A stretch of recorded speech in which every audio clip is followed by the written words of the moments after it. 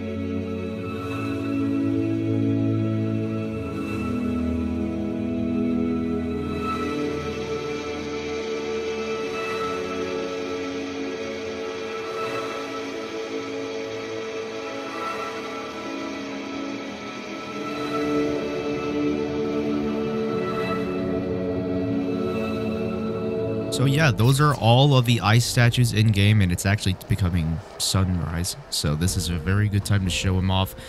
The particles are really clean.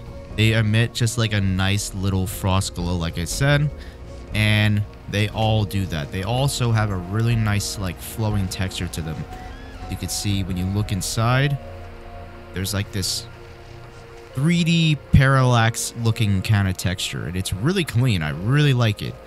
And honestly, these are probably one of the best looking statues that we have in the game, just strictly because of the materials that they use for this. I also wanted to go over that there is 2 unused pieces of clothing. They've been added since 4.4, which was when the Echoes update came out, but they still haven't been utilized at all, and they don't have any data for them. There's no meshes. But at least we have the ice statues now, so that's good. Anyway, that's good to it for this video. If you enjoy this video, make sure you like, subscribe, hit that bell, and let me know how you feel about these ice statues. Do you like them? Do you not like them? What are your opinions on them? To protect and serve.